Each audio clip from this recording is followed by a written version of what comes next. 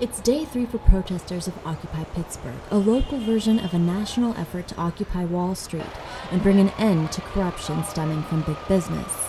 The movement may be 1 month old, but it claims it's only the beginning. Protesters came to Pittsburgh last Saturday, and with them came Jonathan Gray from Colorado. Just out on the interstate with my thumb out. There are about twice as many tents here today as there were the first night that we were here. It's steadily growing. I think we heard somewhere in the vicinity of 80 to 90 tents. Everybody is worried about the state of the world that we live in, the state of the country that everybody here loves. So, we have registered Republicans, we have registered Democrats, we have independents, we have anarchists, we have anything you could possibly think of to be able to actually sit down and have a real conversation, a real dialogue one-on-one. Is just an absolutely beautiful thing.